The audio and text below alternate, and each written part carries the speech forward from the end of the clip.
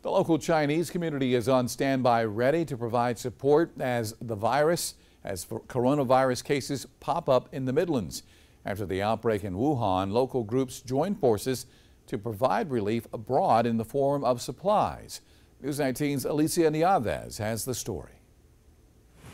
At the end of January, a month deep into the coronavirus outbreak in Wuhan, China, local groups decided to take action. The community get together. We thought we need to do something. 5 different Chinese groups and organizations in Colombia joined forces to start the Coronavirus Relief Fund. I know once the fund started, there will be a lot of helping hand, but I didn't expect that to happen so fast.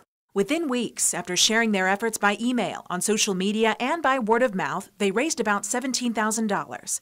But they didn't send the cash. They instead used the money to buy what was needed immediately. This is one of a century things. It's almost impossible to prepare something like that. Dr. Zhang with the Chinese Christian Church of Colombia once worked for the CDC in China. We sent masks and isolation gowns. They like that at the beginning in the hospitals. A lot of hospitals, they don't have any adequate equipment to deal with severe patients. Since the outbreak, support is also pouring in for Chinese students at USC. Helping them to do some grocery shopping and then talk to them. Lin Wang works to bring more international students to the university. He's also vice president of the Chinese Association of Colombia. Some students, their family is in Wuhan, where the whole thing started.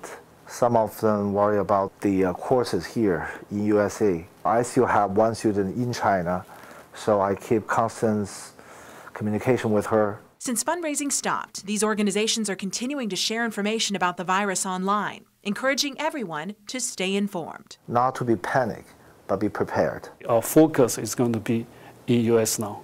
If anyone needs help, our community is ready to help. Alicia Nieves, News 19, WLTX.